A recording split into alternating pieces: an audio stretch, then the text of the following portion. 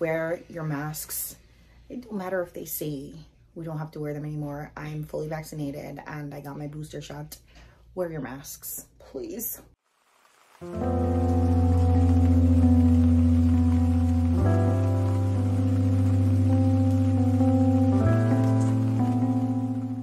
Hi y'all, I just left work and I'm literally sitting outside in the car, but I'm so tired. I just be feeling like I want to just go home and sleep. But I already this morning took some meat out that I want to cook. So sleeping isn't really an option right now because now I gotta go cook the meat. But God, I'm tired. The last like 4 days have just been really stressful at work. I feel like it's stressful right now, but in like a week I'm gonna be chilling.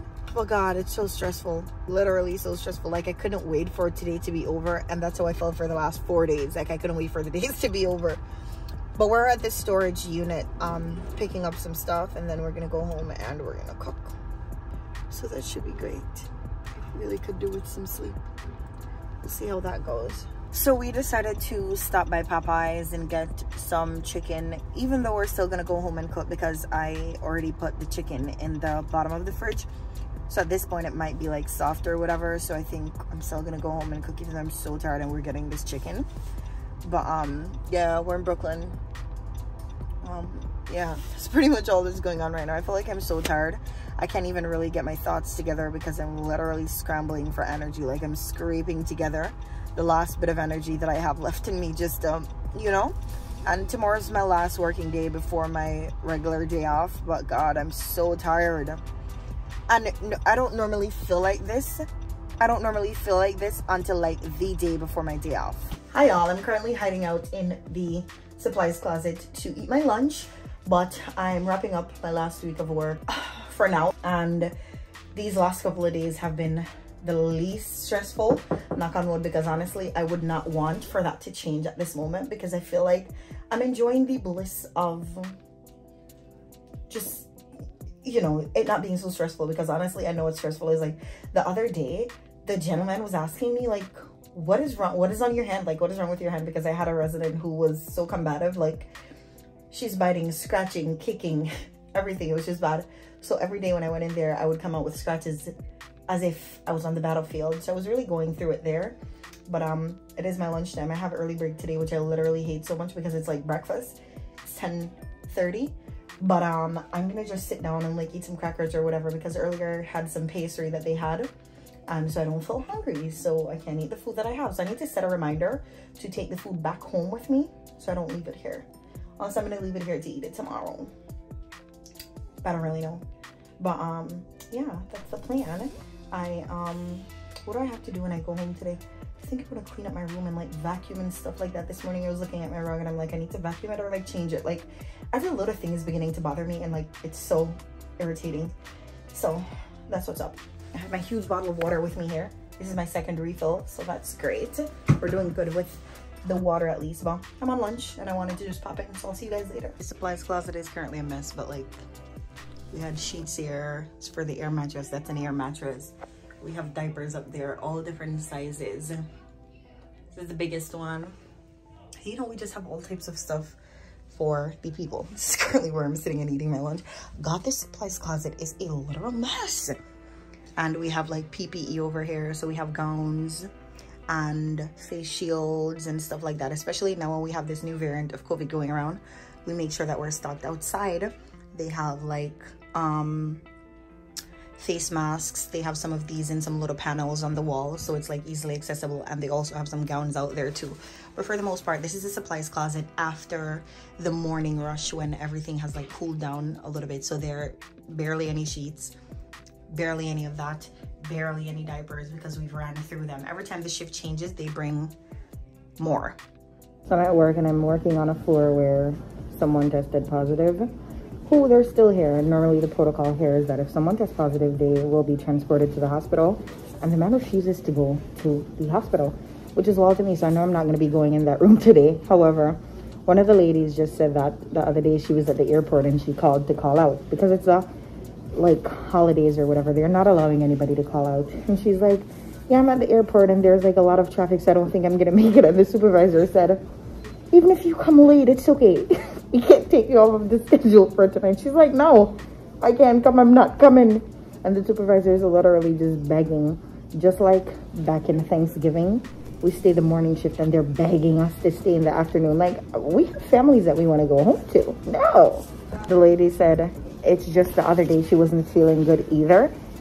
And she was trying to call out. And they said, oh, good morning, how are you? Good, how are you? Good. She was trying to call out and they're saying, oh, they're not answering the phone or whatever. So I said to her, listen, one day I was trying to call out and they weren't answering the phone. And I called the security and I said, listen, you patched me through to the supervisor's office a couple of times and they're not answering. You better tell them over the intercom that Jadene is calling and she's not going to be coming to work. So don't expect me, because I'm calling and they're not answering the phone. But they have caller ID, so they know who is calling all the time. So they're the ones who are just not answering, because they just don't want to be bothered with dealing with the fact that they're going to be working short. These jobs don't care about you. You know, they just want to make sure that all the time they're covered. And that's it. Luckily for me, today is my last day for maybe 2 weeks. So I get a little break from them and the extra shit. And hopefully by that time they have staff. So we don't have to be overworking and feeling like we're underpaid for the amount of work that we're doing. Especially in this current climate. As it is, my last day would absolutely have to show out. The bell is going off. Someone has COVID and refuses to go to the hospital. I'm just trying to make sure that I stay masked, gowned, face shield until I leave here, because I would absolutely hate to go home with this, honestly.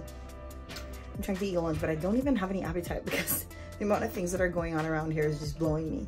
So I'm like, man, I just can't wait for it to be 3 right now. It's almost 11 o'clock and I just cannot wait to go home. God. Literally just heard that the floor is currently on quarantine because obviously somebody tested positive, so we have to act accordingly. But we're prepared because in this vlog I showed that we do have gowns and face shields and stuff like that in the supplies closet.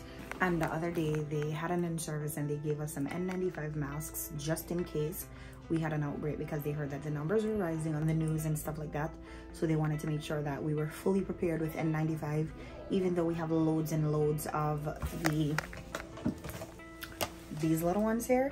They wanted to make sure we're prepared. So in the in-service they made sure that we got, and so we're prepared in that regard. And you know, obviously we have the gowns and the face shields and everything, because look at the current situation. But I'm kind of glad that it's like I'm gonna get a break, because the gowns are hot as hell.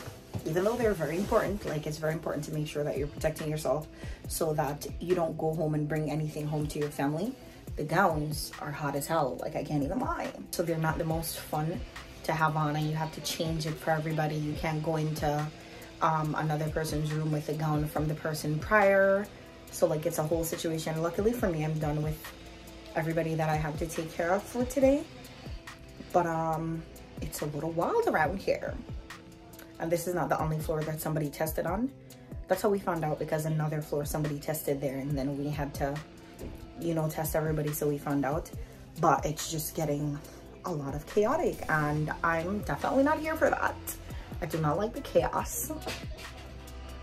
So that's great. I'm finished with my lunch. I'm just chilling for the rest of my lunchtime, and then I'm gonna go back out there and see what else I can get done. I promised a girl that I would do one of her residents for her, so I'm gonna have to go do that, because I did promise her. She was struggling a little bit and I decided to help her out, because you know, I was pretty much done. So I'm definitely gonna be a woman of my word, and I'm gonna go help her. And that should be it until the day ends. We do lunch, and then after lunch the day is pretty much winding down. So that should be it for the rest of the day, I think. So I'm pretty much wrapping up this vlog. Thank you guys for watching A Week in My Life as a CNA in New York. And I hope you guys enjoyed the video. It was somewhat insightful for y'all. Wear your masks. It don't matter if they say we don't have to wear them anymore. I'm fully vaccinated and I got my booster shot. Wear your masks, please.